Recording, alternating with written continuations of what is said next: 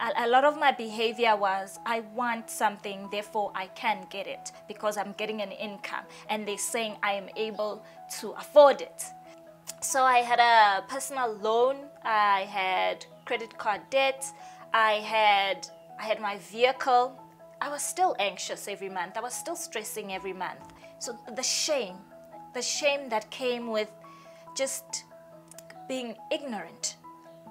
This wasn't just about fear, and it not only impacted my finances, but it impacted on my well-being. I was hopeless. I really wanted to change my life. I wanted to turn things around. I wanted to hit the reset button. Wow. So being a part of the Absa City Press Money Makeover competition has absolutely changed my life. I had a personal advisor, her name is Michelle, and then I had a business advisor, his name is Rikesh. And Michelle, she just called me one day and she's like, hey, let's, I'm your personal advisor, let's do this. I was like, okay, she sounds excited. Let's do it. And she would call like almost every week.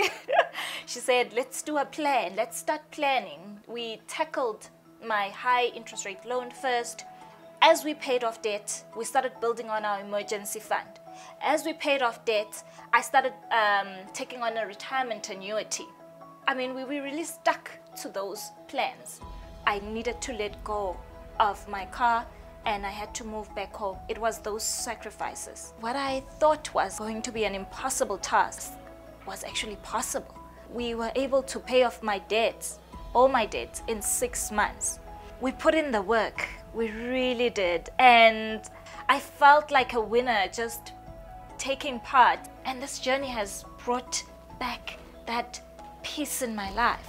Financial freedom to me means being able to live a life of purpose, to build, to create, to give back.